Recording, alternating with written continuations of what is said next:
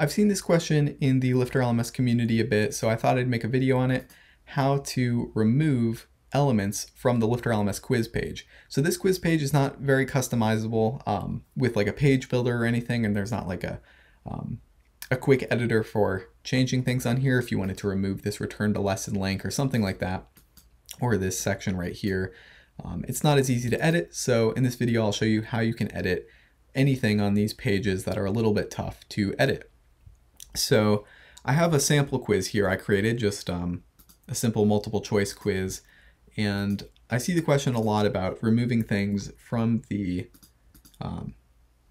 end page here, the end screen on a quiz. This maybe you wanted to remove this circle right here that says your percentage.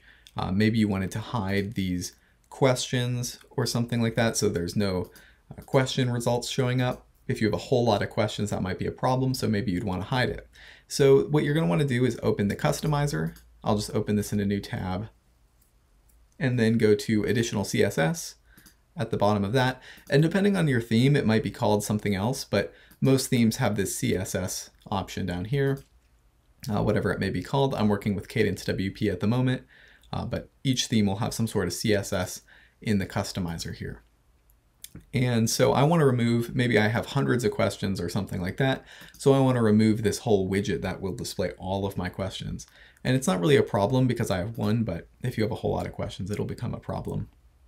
So I want to remove this whole section here. So pretty much by right-clicking on this section and then clicking inspect, I'm going to get this section on the right with a whole lot of crazy code.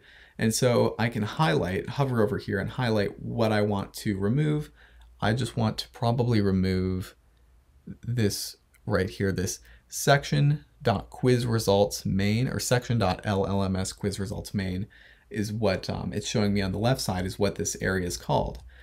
So what I want to do is I could just type out section.llms-quiz-results, but I'm just going to do a little shortcut so I don't have to type it all out. I'm going to double click right there on the class, and then it'll select it for me so I can just copy and paste a lot easier. So I need to remember it's section.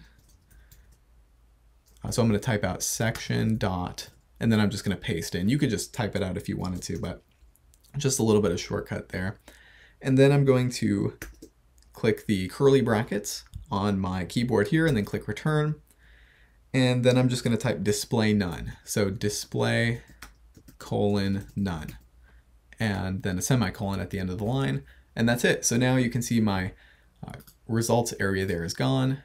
This questions I answered area is just gone. So this display none trick you can use on any pages that are hard to edit, or if you wanted to edit anything.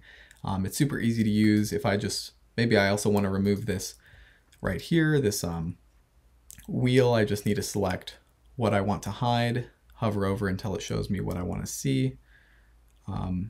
Maybe I want this div.llms-donut is what this is called.